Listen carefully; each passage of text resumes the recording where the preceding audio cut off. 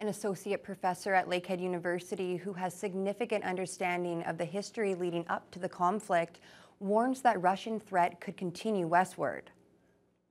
Stephen Jobbitt works in LU's History and Northern Studies Department. He has a degree in East Central European history from the University of Toronto and lived in that part of the world for several years. Jobbitt says tensions have been growing for decades, but Russia has become even more aggressive to combat what it considers to be Western influence.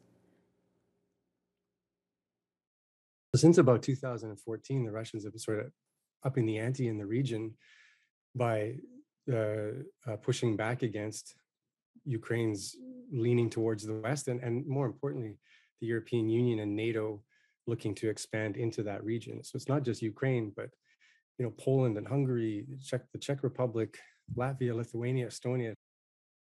While many countries have already placed sanctions on Russia, Jobbitt believes many more are needed to have any real effect. We'll have much more on the crisis in Ukraine later on in the NewsHour.